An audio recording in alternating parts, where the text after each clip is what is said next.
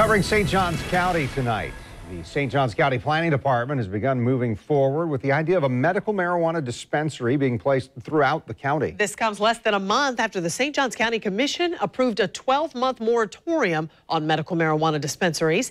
At a public meeting today, the county asked for feedback from residents as they worked on creating rules for future medical marijuana centers.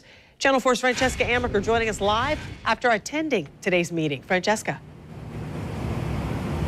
And Joy and Kent, they had a lot on that agenda, things like hours of operation, security, loitering, but the big question was all about where these places will be positioned. So, for example, a cleaner's, a barbershop, a UPS store, and then a medical dispensary. That's the question of where these medical dispensaries should be placed.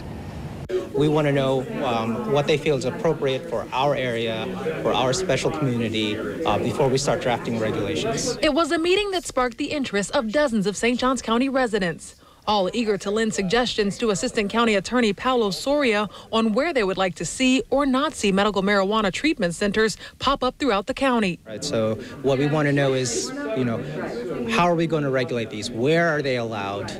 What zoning districts? Is it going to be right next to a Publix? Is it going to be in the back of an industrial center? That kind of thing. Soria says the county has been eyeballing bills that have distance requirements, keeping the dispensaries 1,000 feet away from churches and schools. But it was an item on the agenda that many seemed indifferent about.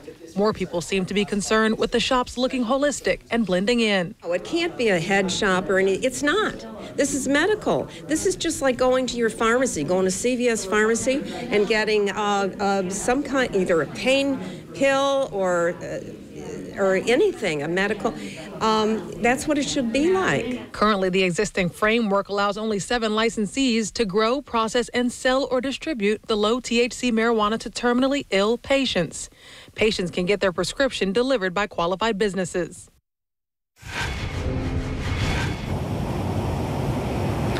So I asked that Attorney Soria what are the next steps. He's going to draft up everything that he heard at this meeting, and he's going to send it to the Board of County Commissioners. And from there, they will begin their formal process of making these regulations. I'm live tonight in St. Johns County. Francesca Amaker, Channel 4, the local station.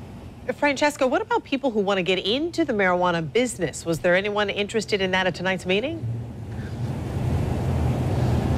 Oh, yeah, there were definitely some people who did voice that they wanted to become medical marijuana entrepreneurs, Joy. And we were told by the attorney that it's not his jurisdiction. It's up to the state to give people licenses to be able to do that here. So. All right, Francesca Amaker reporting live for us tonight. Fran, thank you.